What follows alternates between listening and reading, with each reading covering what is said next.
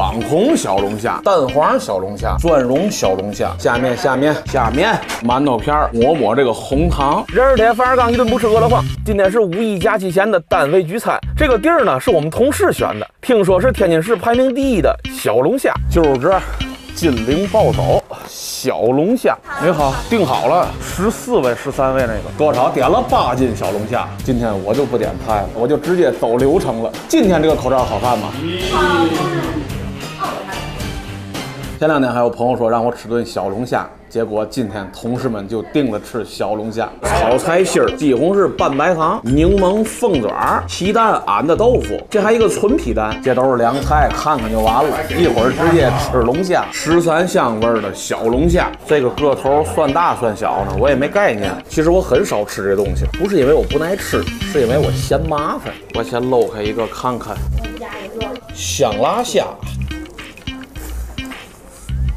这个香辣虾不错，麻大于辣，虾肉的品质也行，炸的这皮儿还特别酥脆。来，喝一口。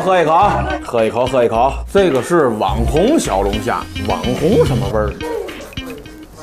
网红发甜。像这虾头一般怎么处理？你们是怎么吃？这是一锅香辣蟹，来一口这香辣蟹。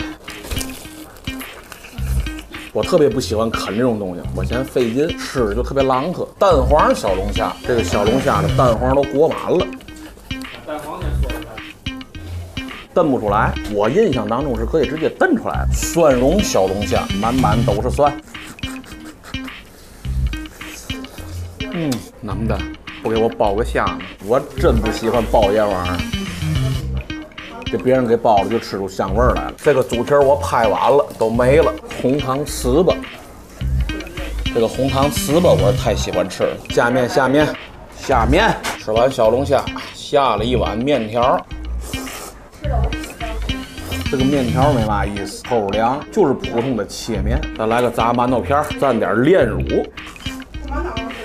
没裹鸡蛋，口感就特别酥脆，蘸上这炼乳绝对棒。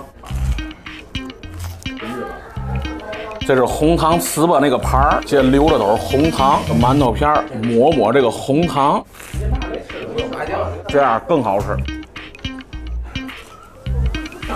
都吃饱了吗？吃饱了，剩下的别浪费，笨条我。今日不是我消费1300元。OK， 祝大家劳动节快乐，拜拜。